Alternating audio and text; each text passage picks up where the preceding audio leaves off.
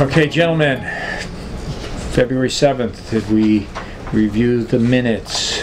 January 17th. Oh, right, but today's date is, wow. Yeah. Today's date is February 7th. Where am I? January 17th minutes. Everyone reviewed them. Everything is in order. Make a motion to accept. Grader? Yep. All those in favor? Aye.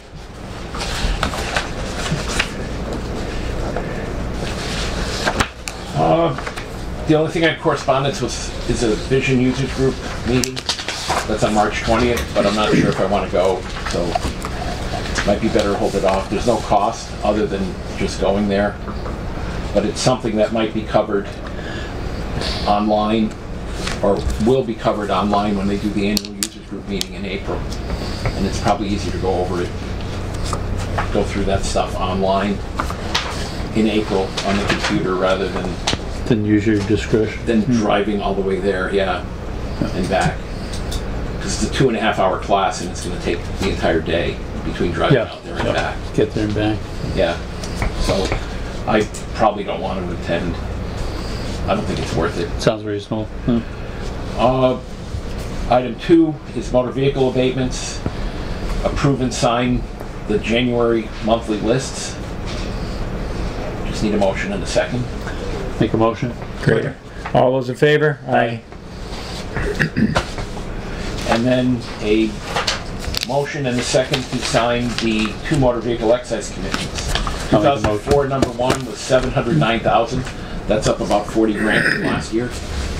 And the price of vehicles. 2003, yeah, it's slightly down in size, number of vehicles. Number-wise, yep. It's up about 40 grand, yeah. And then there's a commitment 7 of 2003 for $6,055. Bannock made the motion. Yep. Grader second. Yep. All those in favor? Aye. Next item up is our budget. There is a copy of the town administrator's departmental budget for us. Actually, I want to skip to this page.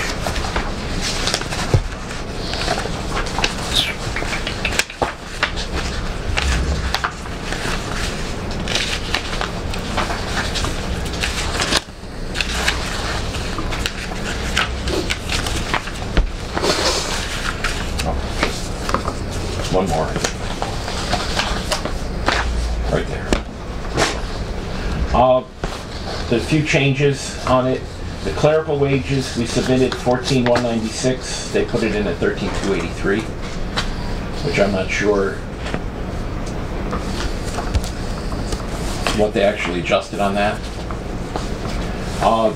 We had it 6 months of Janice staying until, well, actually, it's the budget was 6 months of Janice, and then 6 months of a new person at 16 hours a week. I'm not quite sure how they calculated it out, but Janice would end up being 7, and it'd be 7 and 5. So I'm not sure if they reduced it to 15 hours a week from 16, or how they tweaked it. Professional services, they dropped to 0. That was the $1,200. The tuition meetings went from 6,300 down to 3,000.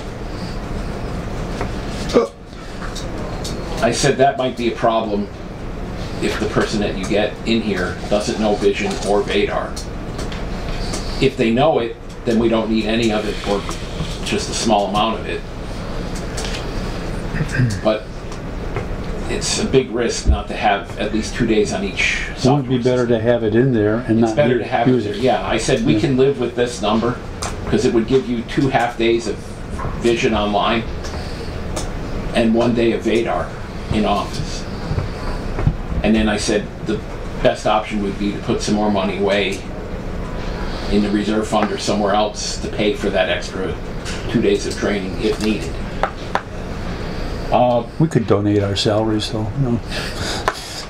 The only other thing, which I told Carolyn when we met, was the mileage they reduced from 500 to 300. And I said that's a problem. What was the reasoning? We spent 200 and something a year last year. Oh, so But last year's didn't include any like meetings or driving and not as many permits. I said the 500 is mileage reimbursement for going out using my car to go out, and the new person using their car to go out and do building permits. Yeah. Measuring, we go to for an abatement inspection. I go out and measure a house, pick up a deck, a pool, whatever. It's for that. Yeah. It's not, oh, I'm going to the Cape, and then I'm going to somewhere in Vermont or Connecticut for a meeting. So that is something, that's the one thing that I think needs to get added back in. This is 200. And then again, that's $200. It's not a, town's not gonna go under adding 200 in. Use her car.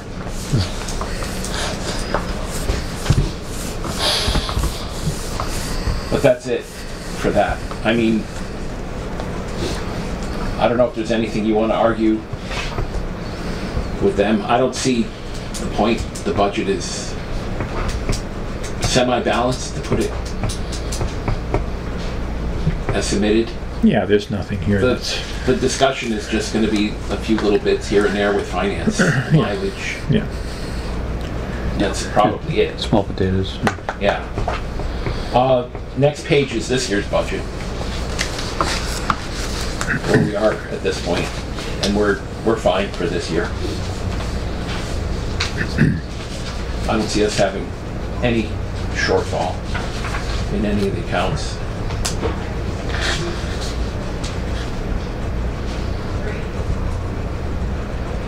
Bookbinding, that's an old one. Oh yeah, we don't even do that anymore. I don't even know why it's still in there. We haven't had money in that account for 5 years, but for some reason it still gets carried forward. Yeah, I remember doing it when I was with Joanne. Yeah, we used to have to bind 25 years everything, and now ago. they're like, nah, you can just Yeah. electronic copies. Finance Committee. My understanding is they are meeting on Thursdays, starting tomorrow, every Thursday at 6. Well, with some exceptions, maybe. Did you want to meet with them for the budget, or do you want me to handle it? I mean, there's nothing here that's, you can take care of it. It's There's- not a big deal. Yep. Yeah, I told Carolyn the only thing on the budget was the mileage. Yeah, and I mean, that's not even a fight either. No, I mean, we can, the problem, I would rather take 200 out of another account, like office equipment maintenance, drop 200 from there and add it back into the mileage. Just to make it, because once you cut it to 3, it's going to stay 3 going forward. And mileage is, that's 300 miles that the person can drive in a calendar year, Well, maybe the budget year. new person will be a walker. Oh no, it's pretty far to go up to Maybe there'll be the a Sunderland line to measure up a deck. Electric wheelchair. maybe there'll be a runner. Yeah. I don't know, that's still pretty far. What is it, like 3? That's how good a runner you are, I guess. Put a mean dog on his tail.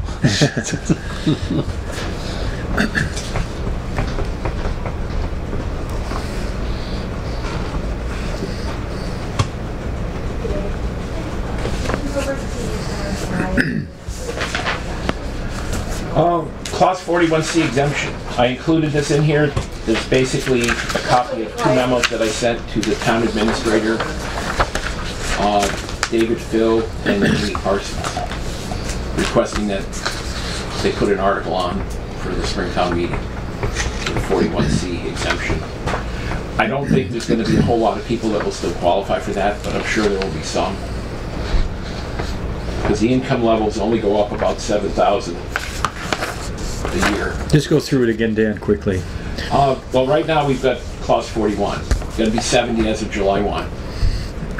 You need single income is less than 11,655, and married income is less than 15,480, and that includes Social Security. So no one gets this. With the asset limit of 17 for single and 20 if you're married. Changing to 41C, the income limit for single with Social Security goes up to 18,653, and the married goes up to 23,480. The asset limits for a single would be 40, and the married asset limit would be 55, not including the home. There are other options that have higher limits, but I would recommend, at least for the first year, just adopting the base to Right. see how many there are. Yeah. Because this one is $500 a year off, and then that can be scaled up. And the asset limits and income limits can be scaled up. I mean, some communities have it where it's in the 30s Yeah. for income, and assets are significantly higher than the 55.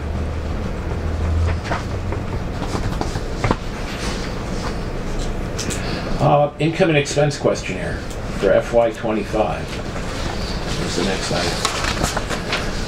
There's a copy of the cover letter and all the forms in your packet. These are basically the same forms that we've sent out every year for setting next year's taxes, our values. The only changes I've made to them are date changes. Yeah, it's that page starts it, and then it goes a whole. Oh, There's a whole big packet. okay.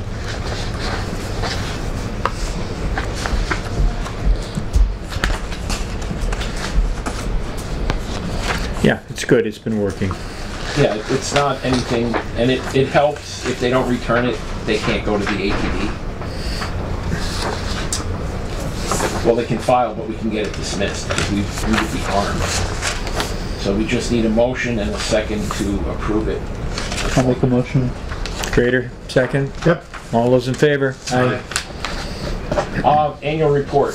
Had this on the agenda last meeting and you wanted to hold off. Yeah, I looked through it. It's as they say, good enough. Well, no. Close enough. It meets what the select board wants. Yeah. 2 pages or less. And has all the information. So we just need a motion and a second to approve. Bannock, I'll make a motion. Grader, Accept. Yep. all those in favor? Aye. Aye. Aye. Seventh thing is the winter meeting, which I attended by Zoom this morning. They went over subsidized housing valuation or affordable housing valuation. It was more in the line of Greenleaves or Winfield, the 2 buildings that are there. Basically, we're doing it okay the way we have it. I mean, the 2 properties sold during the evaluation period for more than what we had them for. We bumped them up slightly this reval period so that it met the ratio studies. We're good with those. It's not something where there's actually a deed restriction as to how much you can sell for. This hearing, the webinar today dealt more with you buy it outright and then you sell it 10 years later and it says how much you can sell it for. There's a lot of those where people buy individual units, like if East Commons was affordable, the units that they were going to put in there, it would have said, okay, you buy it for this, you can sell it for no more than this value when you go to sell it. And the probate portion of it, accessing probate records, they basically said that probate is not complying with the law. When the Municipal Modernization Act, back under Baker, I think it was 2016 or 17, said that they had to provide us with access, and they're not basically doing that. The guy went on their website, and it wasn't even available from the state. Today it was down. I mean, I've been on there, and I can look new stuff up, but you can't look anything up past, I want to say 2020. That was recorded. And what's online is very limited. But it does give initial stuff in a probate if you need it to assess a property to representative or somebody, a state executor.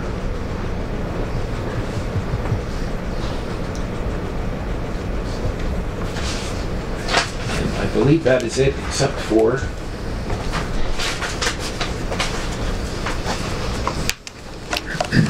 we now have executive session. I revised the form. If you want to read the highlighted lines,